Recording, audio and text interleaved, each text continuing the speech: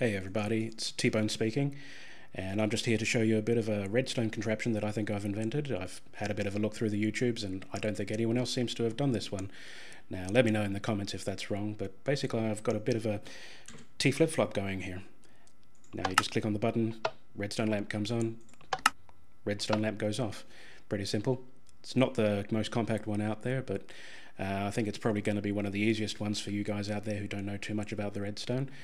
Now, just to let you know what's going on here, I've built a bit of another one above ground, and what we've got is a dispenser with a button on it, redstone going through here from the comparator to a repeater, and the important part is you've got two redstone dusts here.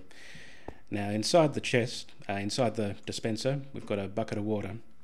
Now what this relies on is that buckets by themselves, they stack up to 64 buckets in there, and buckets with water and buckets with lava, they don't stack.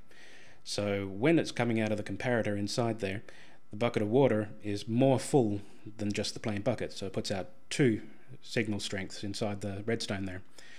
Now the dispenser, if we click on the button, spits out the water, and now it's just an empty bucket which will be out of stack normally. That means it's only spitting out one signal in there, and it doesn't go as far as the repeater, so it doesn't do whatever it needs to. And if you click on the button again, it sucks up the water, and again we've got a bucket full of water in there, spitting out two signal strength.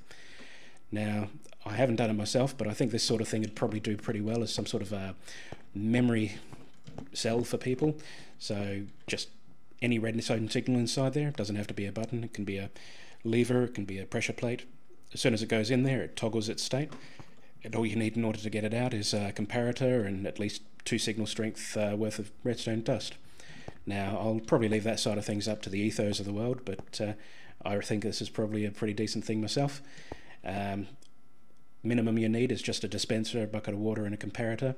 Anything out of that is just the payload, and you can do from there what you want to do. Well, give it a go you guys, and let me know what you think.